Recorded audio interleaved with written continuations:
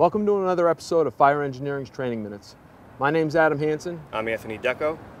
When we're dealing with these RTUs, most of the access is going to be located in the front side compared to the back side. These service panels that you see all along the front are important because they protect the interior components that are vital to the function of the operation.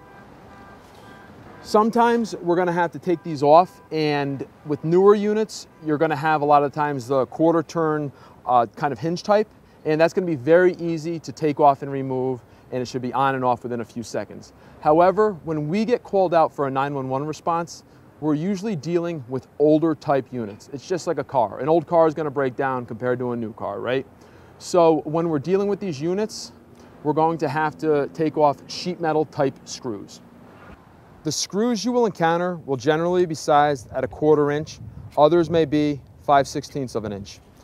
To assist us in our investigation, there is a simple tool all firefighters should carry in their pockets, the 6-in-1 screwdriver. The 6-in-1 screwdriver comes with both the 5/16 and 1/4 inch nut drivers, which allows us for quick access to service panels that utilize screws.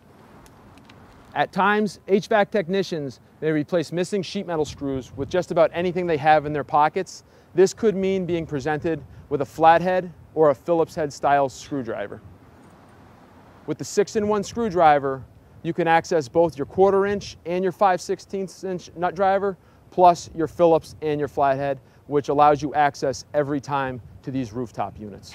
Instead of carrying up a heavy, cumbersome toolbox, up a ground, aerial, or access ladder, this light, inexpensive tool is going to save you a lot of time, frustration, and in the end, bring the incident under control a lot quicker and release your units from the scene.